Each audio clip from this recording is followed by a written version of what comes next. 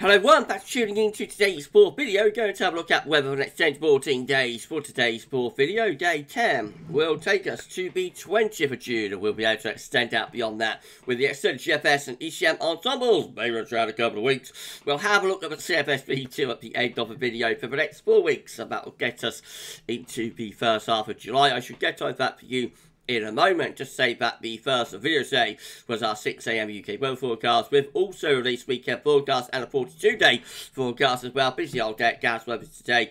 Please like, share, subscribe on all of today's vids. Thank you so much for doing that. There may be a Glasgow update coming up this evening.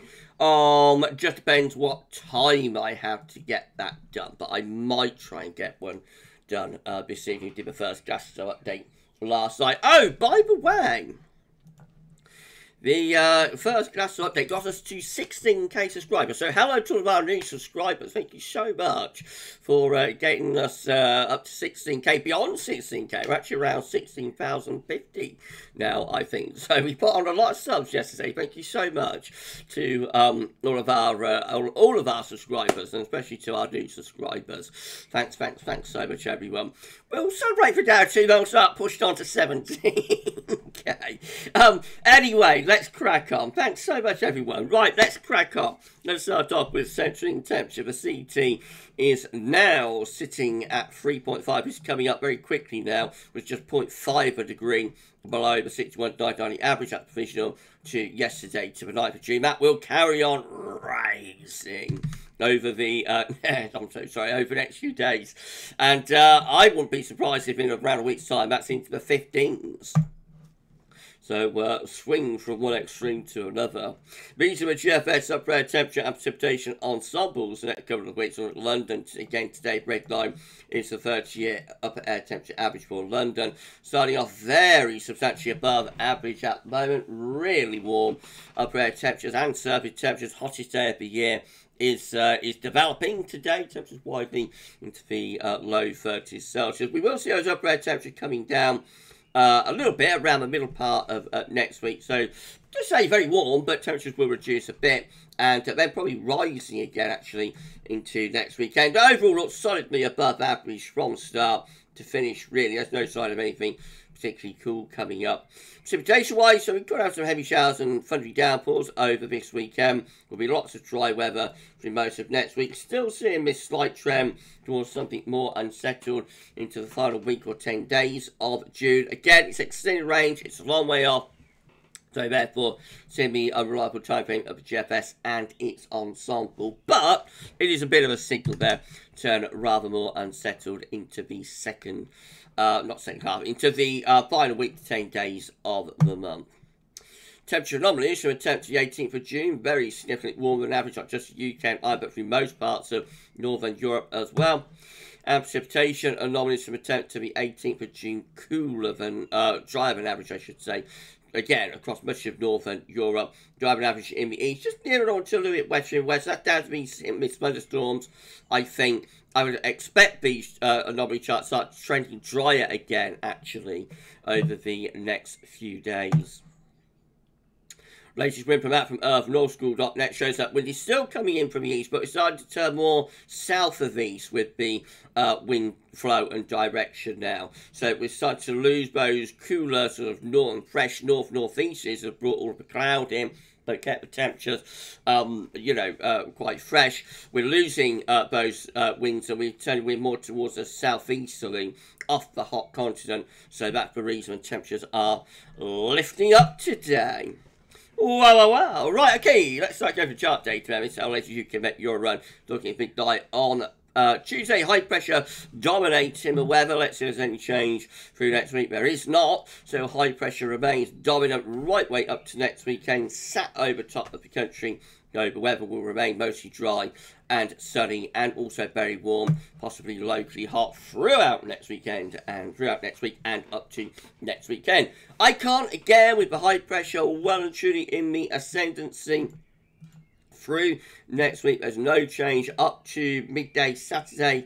High pressure sat over top of the country, keeping things mostly dry, fine, and very warm or locally hot. Again, the GFS midnight run looking like this. Once more, the high pressure strengthens through the second half of next week, brings lots of dry weather with it. As we get towards day 10, we just start seeing the high pressure weakening and lower pressure trying to come in from off the Atlantic and bring something a little bit more showery and cooler in from the ocean. But it doesn't actually come to anything, and the high pressure just rebuffs that attempt at low pressure and re-strengthens again through the country. So turns mostly dry, very warm again with this area of high pressure, probably hot actually, as we go into the Glasgow period, about 24th of June, Glasgow Saturday, see how that high pressure is in control.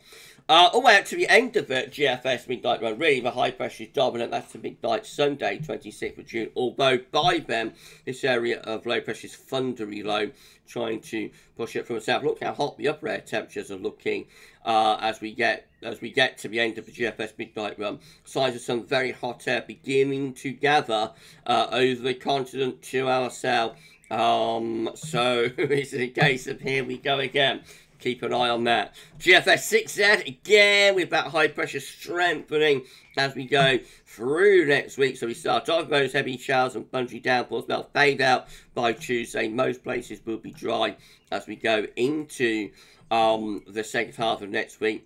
Up to day 10, day 9, 10, low pressure in the Atlantic just starting to ease its way in from off the Atlantic Ocean, brings something a little bit more showery into southwestern parts of the country. And unlike the midnight run, the 6Z actually turns things unsettled through the final frames. So that is to Thursday, 22nd of June, with an area of low pressure meandering in from off the Atlantic, bringing showers, long spells, rain, and much cooler temperatures as well. Winds are coming in from the northwest of that, so completely different from the 6Z to the midnight run, telling us there is a lot of uncertainty about this last week or so of June. That's as far as we get to with the 6Z to Monday 26th of June, into cooler, showery northwesterly winds at that point. If you enjoyed the video, please can you like, share, subscribe. Thank you so much for doing that. Drop a comment. Let's know what you think about this and all of our videos. And don't forget to tell friends about GavsWeatherVids. Thank you so much everyone for doing that. We have just hit 16,000 subscribers. Goodness gracious me. What a milestone. Thank you so much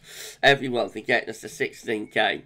Okay, GM, again with high pressure in the ascendancy in most of next week and into next weekend as well. We're high and dry all the way up to around day 8. Day 9 and 10 start to bring a thundery low up from the south, so we'll be very warm and humid with that, but turns more thundery with this area of low pressure to our south and southwest. And then the ECM is all much of a muchness with high pressure rooted and anchored across northern Western Europe and into North Atlantic as well. No sign of any thundery lows. It's just very warm and or hot with high pressure domination all the way up to day 10 there. This is a Precipitation Forecast based on that ECM run from TomorrowChat.com. Cook some heavy showers and thunderstorms across central western regions this evening, and a few more coming up tomorrow, perhaps on into Monday. Yes, there could be further showers and storms around them, but by Tuesday the showers and storms are fading out as the high pressure really strengthens, so most of next week is dry under the area of high pressure. Just a few downpours returning to the north perhaps later on, but basically high pressure kills off any storms from around Tuesday all the way up to day 10. These are the options on the table within the ECM ensembles today for day 10. For the United Med Tops gets us to the 20th of June. 20 members of the ECM ensembles with high pressure right over top of coach, mostly dry by, and very warm. 17 with high pressure a little bit further northwards, allowing this low from the southwest to hint at a thundery breakdown southern western regions, and 14 including the operational run with high pressure centred over slightly to the west of the country, mostly dry, very warm. With that one in 2 week time, these are the options that we've got. This gets us to the 25th of June. 29 members of the ECM ensemble still with high pressure in control to the north and east, some lower pressure, not low pressure, but lower pressure to our south and southwest. That could bring something a little bit more showery into the south and the west in particular. 17 though with high pressure right over top of the country, and then 5 with high pressure over France, lower pressure towards Iceland, trying to revert us back to an Atlantic flow. Looks like high pressure is dominating right the way toward the final stages of the month to me, but we shall see. CFS Weeklies finally reaches a 500 millibar height, and is broken down into week periods. The first week period takes from the 10th to 16th of June. The coming week has high pressure sat over top of the country, mostly dry, fine, hot at times as well. Week 2 is going to be the 17th to the 23rd of June. High pressure just easing a little bit further northwards, allowing lower pressure to push up from the south. That might bring some showery conditions into more southern and western regions. Week 3 is going to be the 24th to the 30th of June. High pressure just over to western country, lower pressure in the Atlantic, winds coming up from the south. That should be very warm and mainly dry, especially so for southern and eastern regions. Man, look at this, week 4 could be a heat wave. It's the 1st to the 7th of July with high pressure centred over and just to the east of the country. And again, we're pulling up those winds from a southerly southeasterly direction. Very warm and or hot, I would have thought.